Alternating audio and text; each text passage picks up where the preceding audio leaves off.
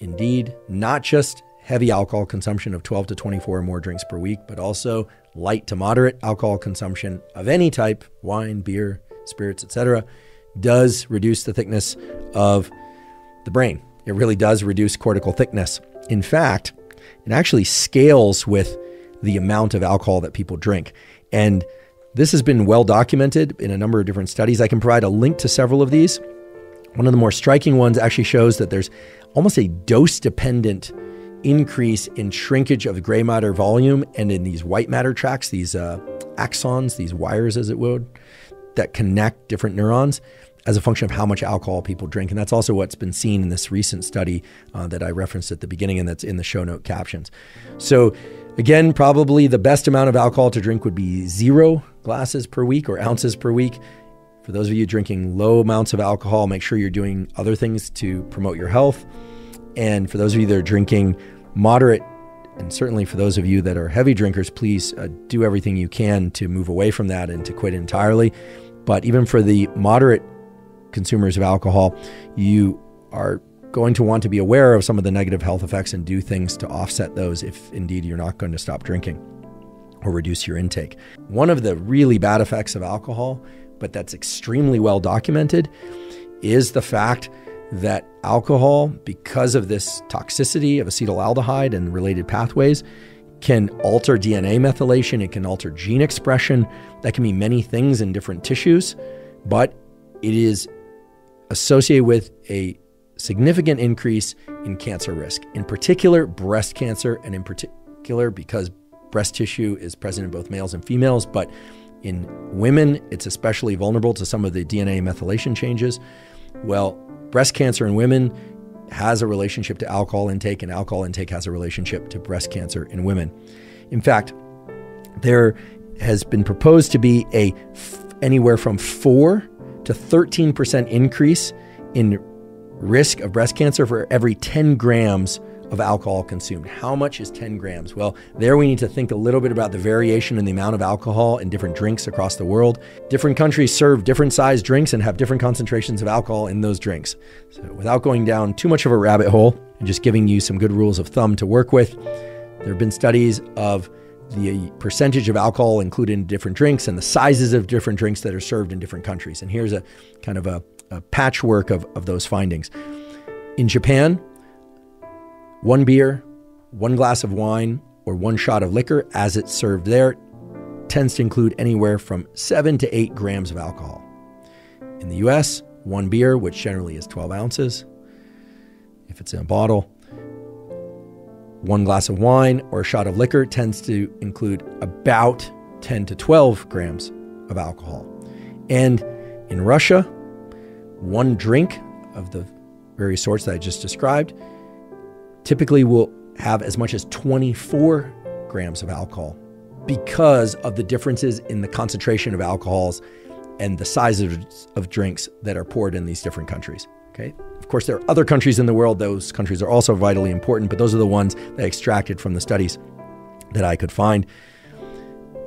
What does this mean? Well, what we're talking about is that for every 10 grams of alcohol consumed, so that's 1 beer in the US, maybe a little bit more than 1 beer in Japan, or basically a third of a drink in Russia, there's a 4 to 13% increase in risk of cancer. That's pretty outrageous, right? And you might think, wait, how could it be that, this stuff is even legal? Well, look, it's, as I described before, it's a toxin. It's also a toxin that people enjoy the effects of. I mean, in the US, at least they tried prohibition. It certainly did lead to a reduction in alcohol-induced health disorders, in particular cirrhosis of the liver. It also led to a lot of crime because it became a substance that a lot of people still wanted and that people were willing to break the law in order to provide, or I should say to sell and provide. Let's go back to talking about the biochemical and neurochemical effects of alcohol on the brain. There are also dramatic changes in the activity of neurons that control the release of so-called serotonin. Serotonin is a neuromodulator. It changes the activity of neural circuits, and many neural circuits, in particular those involved in mood and feelings of well-being. Recently, there's been a lot of interest in serotonin because of a study that was released that showed pretty conclusively that serotonin levels can't really explain depression and depression-like symptoms. I want to make it very clear that although that study did show that serotonin levels are not necessarily associated with depression, the study was interpreted by many to mean that SSRIs, selective serotonin reuptake inhibitors, which have the net effect of increasing serotonin, so these are things like Prozac, et cetera, that those drugs are somehow not helpful because they increase serotonin and serotonin isn't involved in depression. That logic doesn't really hold together, so I'm going to use this as an opportunity to just clarify what really occurred there, and then we'll talk about how serotonin relates to alcohol consumption in things like feeling good and in depression. The key thing is this: SSRIs can help alleviate depression. That's right, SSRIs can help alleviate depression. They are often, not always, associated with side effects. Dosage is very important, etc.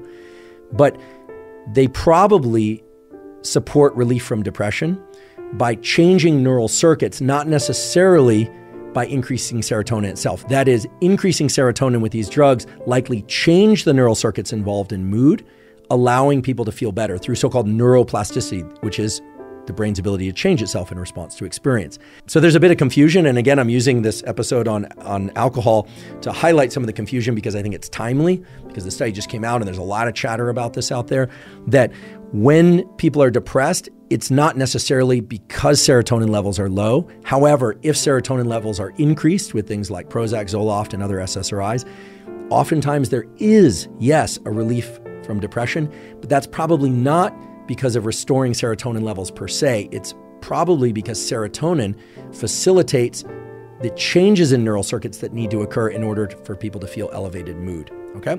So again, that's a bit of a tangent and aside, but I do think it's a vital one for people to know about. Again, if you're thinking about taking SSRIs, you're currently taking them and you've heard this news, definitely talk to your doctor. Again, there is great utility for some of these SSRIs, and also in conditions like OCD, they've been shown to be very beneficial. So we really don't want to throw SSRIs out as a potentially valuable treatment. Getting back to the effects of alcohol on serotonin, it's very clear, beyond any doubt, that many of the circuits in the brain that are involved in mood and feelings of well-being, and also sort of self-image and how we see ourselves, employ the neuromodulator serotonin. And alcohol, when we ingest it, and it's converted into acetaldehyde, it goes and that acetaldehyde acts as a toxin at the very synapses, the connections between the serotonergic neurons and lots of other neurons. In other words, when we ingest alcohol, the toxic effects of alcohol disrupt those mood circuitries, at first making them hyperactive. That's right, making them hyperactive. This is why people become really talkative. People start to feel really good after a few sips of alcohol, at least most people do. And then as they ingest more alcohol, or as that alcohol wears off, serotonin levels and the activity of those circuits really starts to drop. And that's why people feel less good. And typically what they do, they go and get another drink and they attempt to kind of restore that feeling of well-being and mood.